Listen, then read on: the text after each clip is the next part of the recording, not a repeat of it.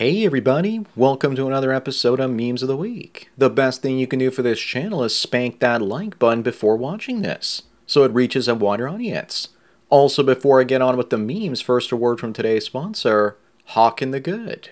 His channel is for MGTOW men looking for philosophy and purpose in today's society. The number one question guys ask me is, how do I find meaning and purpose in life? And Hawkin has you covered with politics and current affairs, mixed in from a male perspective. Visit his YouTube channel and see for yourself. Sponsor link is down below. And now on with the memes. Number one, we have a woman saying that the men of her generation are a joke. Says the walking, living meme herself. Yes, the men like her baby daddy, no doubt. Women like her also choose men that will refuse to commit to anyone, her included. And then it becomes all men. Most likely all the men that she wants to be with are a joke to her, because they refuse to commit to her, so she thinks that shaming them might actually bring them back to the table. No way. Up next, this guy goes viral by getting 5 pregnant women at the same time. Attention Gen Z, this is where your tax dollars are going to go while you live in a basement apartment working to escape poverty. Someone needs to buy this man a vasectomy for Christmas. These women are also unattractive except the one in the gray dress in the back. Women would rather share the top men than have the average ones be loyal to them. But this only works with the welfare state. When that fails, they'll look for the average Joes that are loyal again. Number 3, this migrant TikTok influencer who taught migrants how to steal American homes by becoming squatters was arrested after calling American workers slaves while he wasn't paying tax and making cash. Odds are he'll be released without bail because the system can barely afford to house the regular criminals, let alone the illegals. The only hope for America at this point is mass deportation of illegals like this. Moving on is a teacher named Miss Jennifer, and she resigns after the school district discovers her Lonely Fools and Fansly accounts. I guess you're never too old to do this sort of content these days. The world still thinks the predators are the guys wearing fedoras and trench coats, feeding pigeons at the park, trying to get a peek of your kids' privates. Meanwhile, it's the female teachers that make your kids feel safe and comfortable at school, like the witch from Hansel and Gretel. Number 5, what the hell happened to Wil Wheaton? Looks like the negativity he got from playing Wesley Crusher rubbed off on him. And now Wesley is telling everyone else to shut up.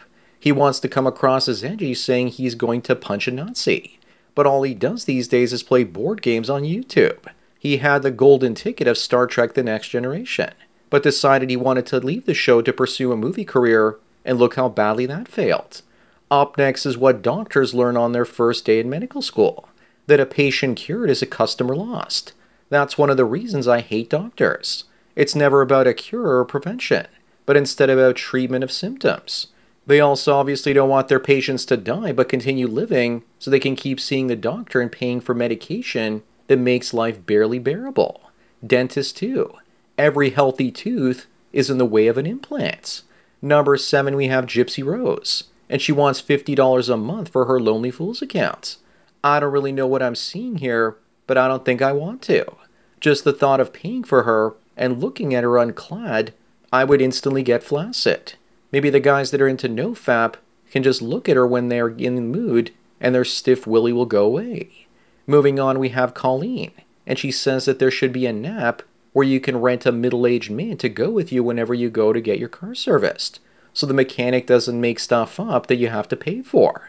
Someone responds by saying such a man used to be called a husband in the olden days. There should be, and we should get paid in sandwiches if we do it. How many sandwiches would you charge? There might also be a market for jam jar opening as well. Number 9, do you prefer Mario or Luigi? How about Bowsette?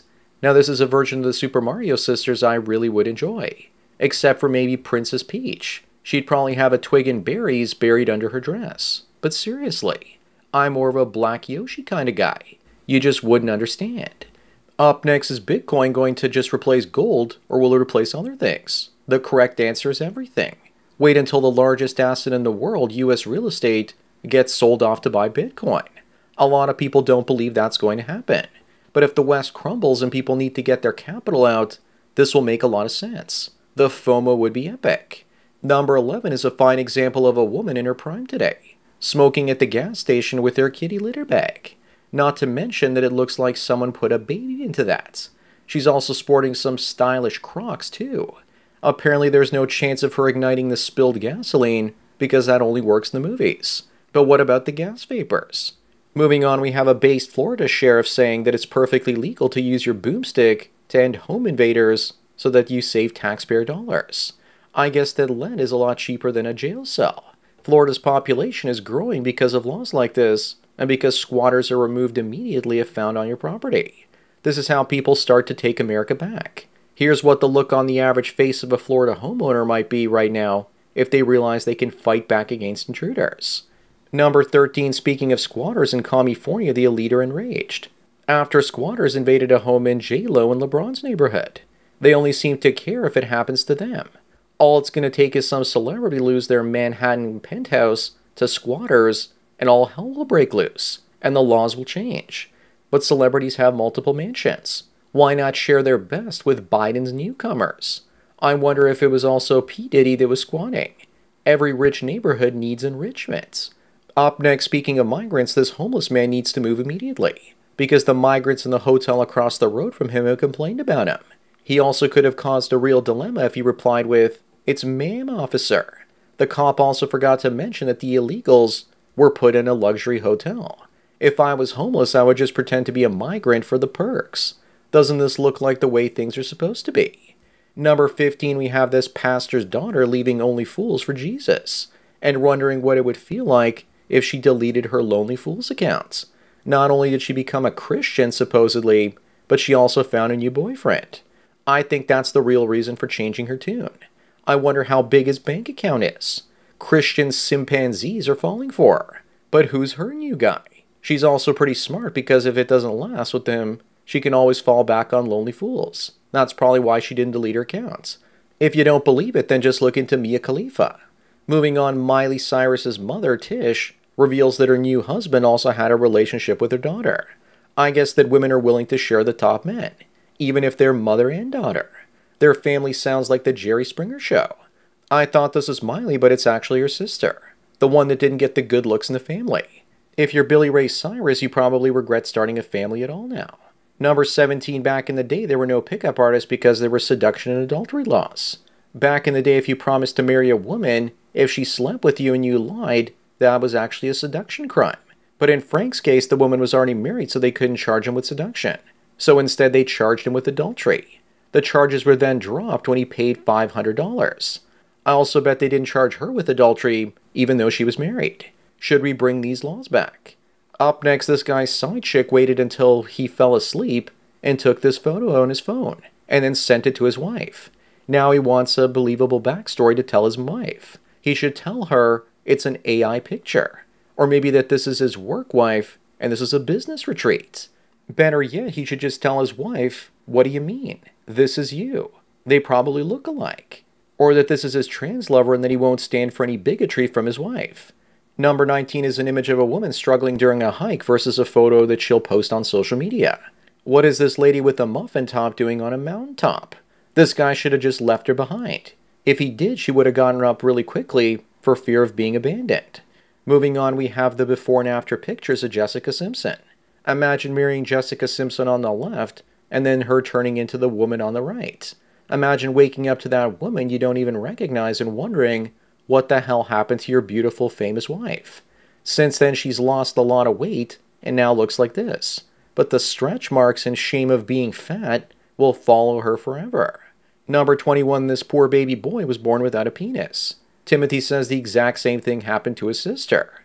I'm not sure how rare this is when 49% of humans are born without one. But seriously, this does actually affect 1 in 10 million to 30 million baby boys. He needs to look on the bright side, though. At least he won't be getting circumcised and can probably enter the Olympics as a female. Also, the smaller it is, the higher your IQ usually is. Up next, we have women trying to find themselves with tons of eggs. Then the strong woman stage when 70% are gone, and finally the I'm ready to settle down stage with no eggs. Empty egg carton. The last image just needs more cats. I also think that She Is Still Confused should be the title for the last picture. Number 23, we have a woman from Florida and she kidnaps a scientist and demands that he make her dog immortal. The women from Florida never fail to amaze me. She probably loves Rover and her story is about Rover and Juliet falling into an interspecies romance. And she can't bear to live without him and the peanut butter. Regardless, she looks hot and crazy. Moving on, we have a woman claiming that women in general are pushed to marry early, because they know that the older they get and the more they learn about men, the less likely they will want to be with one. But the opposite is true. The older they get, the more they need a man in their life and the attention and pension that he brings. This is how men feel, though. The more we learn about them, the more likely we are to go our own way from them. To make it more accurate, just replace want a man with get a man. Number 25 and the last one, this trans man transitioned, then detransitioned, and then transitioned again. Would you look at that? A lack of commitment in order to get attention. Bro looks like he pulled an Uno reverse card. Here's a picture of his plastic surgeon when he sees this guy coming into the office. So that's it for another Memes of the Week. Give this video a thumbs up to help it reach more viewers. If you want the memes I can't show you on YouTube, then subscribe over on my X accounts, where I post them ahead of time. Link is down below. Also, remember I make these for free, so donate what you can at the PayPal and Subscribestar links below for more content like this. Anyways, enjoy the rest of your day, and cheers.